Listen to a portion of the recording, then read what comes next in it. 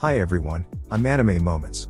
On October 6th, the first episode of the Kingdoms of Ruin will be released. This anime is adapted from the manga of the same name by Yoruhashi, which consists of 8 volumes and is still ongoing. The story is set in a fantastical world where humans have long lived in harmony with witches. However, as technology advances to a point where witches are no longer needed, the world's largest nation decides to persecute them, leading to a genocide.